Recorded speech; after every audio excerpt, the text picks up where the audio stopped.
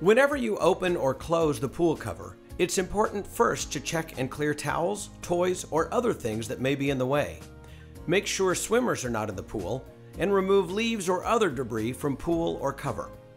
If the cover is closed, make sure there is no standing water on top of the cover. Standing water must be removed with the cover pump. To open the cover, first remove the cover pump. Activate your cover controller to the open position. Your controller will likely respond with a green light indicating the cover is opening. Closing your pool cover is just as easy. First, check for toys, towels, pool ladders, or other obstructions. Activate the controller to the closed position and watch for the green light indicating the cover is moving.